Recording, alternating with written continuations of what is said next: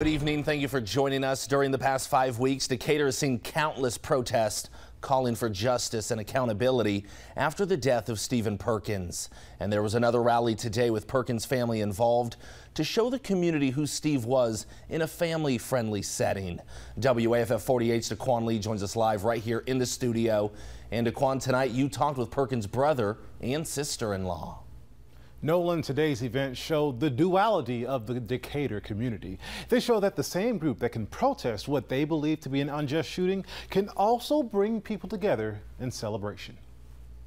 Saturday, the Daikin Amphitheater at Founders Park was the site of another gathering in honor of Steve Perkins.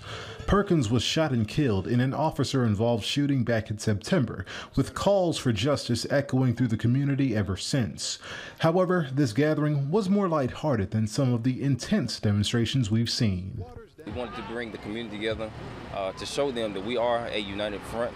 We're not being quiet, we're not being silent, but we wanted to do something on the other end besides protests to bring justice and awareness to this situation. Steve's brother Nicholas says fitness was a part of who his brother was, and that Fit and Fun Day is the best way to make sure that's not forgotten.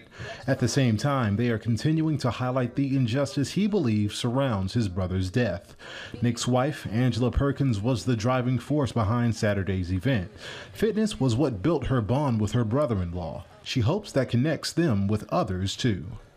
We're not as divided as people would like to think we are, you know. No matter what side of town you live on, we like to come together. That's the reason why Third Fridays is so successful and you see such a diverse community. The event featured kids, costumes, food trucks, and of course, group fitness.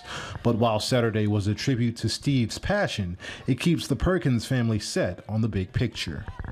This is a lot. Every day is a different struggle. Every day brings a different challenge. But we're going to keep fighting. You know, we're not just coming, we're here. Now, before his death, Nicholas says his brother and his wife had the vision to hopefully one day create a fitness supplement. Nolan?